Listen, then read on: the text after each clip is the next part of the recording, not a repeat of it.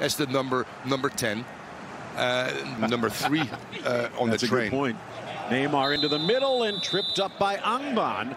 That's going to be a free. Works, and the ball turns over in transition with those two guys. You could be lethal.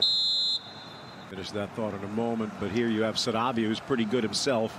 But it will be Neymar, the Brazilian, who steps in, strikes, and sends it whistling. Execution over, swirling, and just wide. And we've seen Herrera strike a ball from distance. We've seen Paredes 2 weeks ago with a brilliant past the corner. Yeah. Now that they are arguably one of the top 2 teams, looking for the run, but just missing out. And Poch is going to be happy. Poch is not going to be happy about maybe the finishing product, but the mere fact that Mbappe was very active in winning the ball back. And then Neymar, when it comes to goals and assists, lifted around the run. Santon scrambling back. Kurzawa. Get good 1v1 defending. That's that bending ball from Neymer, the overlapping Kurzawa with X. Again, as you see here, Neymar wearing that number 10. The modern game, if you're going to have a playmaker, you have to let them have the freedom to do the unexpected. And sometimes it works, sometimes it doesn't. Not allowing Paredes to get to that ball. This appropriate considering you're taking on PSG. Santon's. Sometimes it seems like you need 111 players to defend.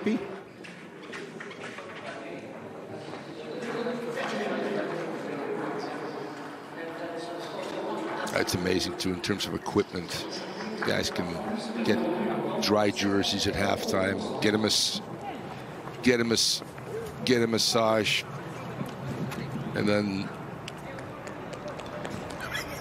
the camera not biting for this particular sponsorship shot.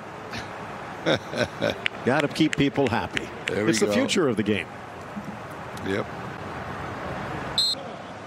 That's one of the reasons that Verratti's role is a bit different. Miss a link centrally, which he gives him now with pace. 6 for 6 in his first 6 games. Very direct towards goal.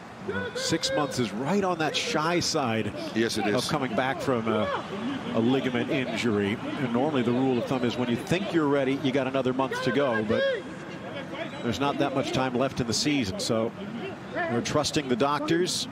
Jan is out there. But right now it's Metz on defense. They can't afford to give up another goal here. Ukija setting up the wall. Line just inside the 18 as Neymar steps into it, and it zooms over the crossbar. Very interesting too to see just a one-man wall. It's almost like Ukija said. 3 goals as well. Not bad for a left back. Santos had been pushing forward. Neymar trying to take advantage. Touch to the front line, and Di Maria can't catch it clean. Flag stayed down, but it's meaningless as the shot rolls wide. Team, so to speak. And when you do that, good things will happen, i.e. the second goal. Ball forward, letting it run through the modern game. Mbappe.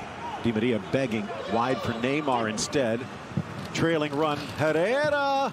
They had Ukija frozen. Mbappe, and if they can get that European crown that they just missed out last year.